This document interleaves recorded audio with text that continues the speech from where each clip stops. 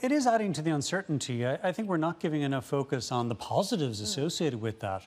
Specifically, emerging markets, India has received a tremendous fiscal boost from this collapse in oil prices. It's estimated they're a net oil importer? Net oil importer. It's estimated that for every dollar change in the price of oil, either costs or saves, in this case, India $1 billion US.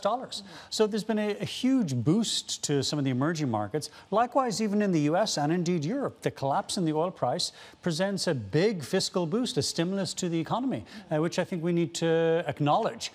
Investors are wondering about the political implications, but that's something that will percolate away, and there'll be other challenges as well. But I think we need to focus on the benefits of this.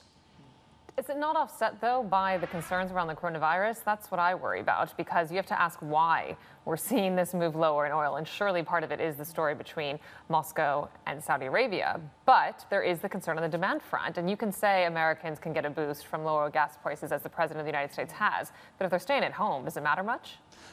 I think that there's some limited crossover between the coronavirus and oil prices. But specifically, we only saw the collapse in oil prices come after this breakup of the OPEC plus Russia meeting earlier this week. Oil prices were a little bit weaker as people started to reduce expectations for global growth. But this sort of market share war that's broken out between Russia and Saudi Arabia, that is, in my mind, quite separate from the coronavirus. You don't think it's because they're so worried about the demand picture, though? No, I think they're concerned about the emergence of American shale oil producers as the major swing factor in the global oil market. I think that's really what it comes down to. And they see this as a good opportunity to try and squeeze some of those companies out. Hi, I'm Emily Tan, and thanks for watching CNBC. You can check out more of our videos by clicking on the boxes on the screen.